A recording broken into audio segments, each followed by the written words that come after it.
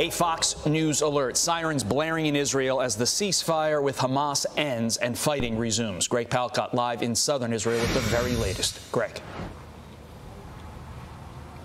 Yeah, folks, after a week's pause, the fighting is on. The war between Israel and Hamas is raging again. We're just about a mile from the northern part of Gaza Strip at our location here. I'm going to step aside and let cameraman Ben give you a sense of the landscape here. In the last hour or so, we've been seeing Israeli airstrikes. We've been hearing Israeli artillery. You might see a little bit of smoke coming from there. There was a whole bunch of smoke coming from there about a half hour ago.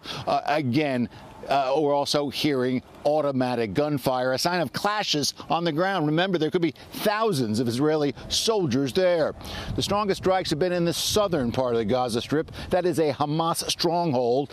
How do we get here? Well, both sides are blaming each other. After over 100 hostages were freed, Israel says Hamas did not present an adequate set of new captives to be released. Before the ceasefire was set to end, at around 7 a.m. local time, Hamas sent off some rockets to the neighboring villages where we are here right now. And that was that.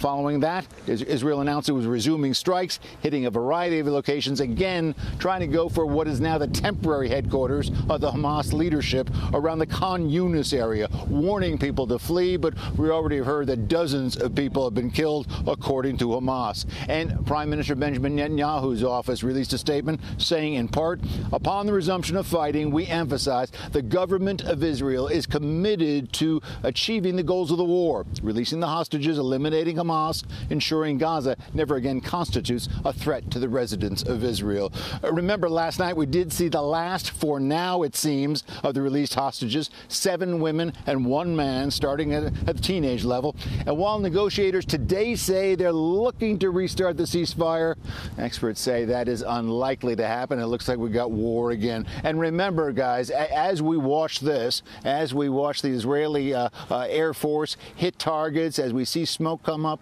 hear a lot of booms, there are still hostages there, too.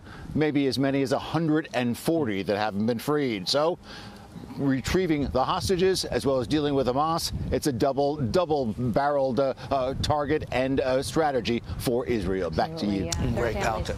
Thank you very much, Greg.